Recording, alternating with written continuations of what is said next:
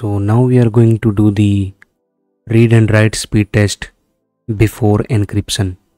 So this is a done folder inside my laptop, and I am going to copy it into the external drive, or you can use any media, even the internal hard disk, SSD, whatever you have. Now just copying it into the drive, and this is the speed I am getting without encryption. Taking the screenshot of it, it is above 47 MB per second speed. So this one will be the write speed test. Now we are going to do the read speed test.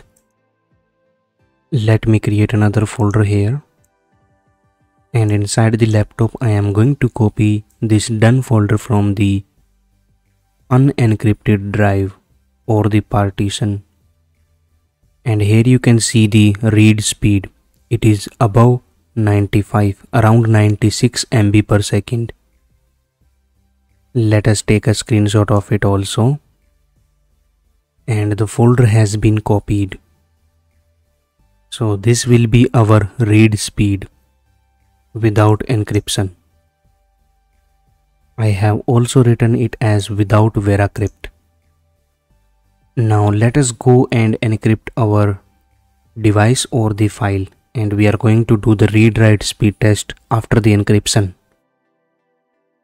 So now we are going to do the speed test on this encrypted Veracrypt volume, and you can see that it has been already mounted and its type is hidden.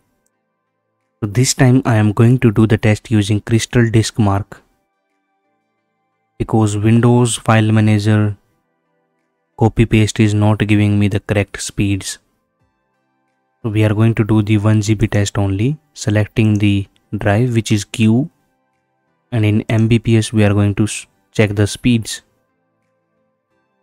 Let me do the only fun test. You can also see that a folder is created which is used for doing the read and write speed test.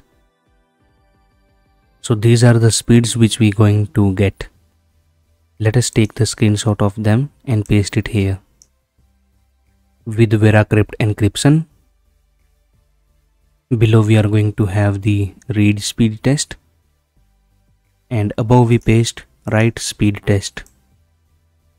So you can say that they are almost the same, even if you are using Veracrypt or not using it. Thank you for watching. Now it's time to discover more. Simply click on the screen to subscribe to our channel and watch another video to discover more.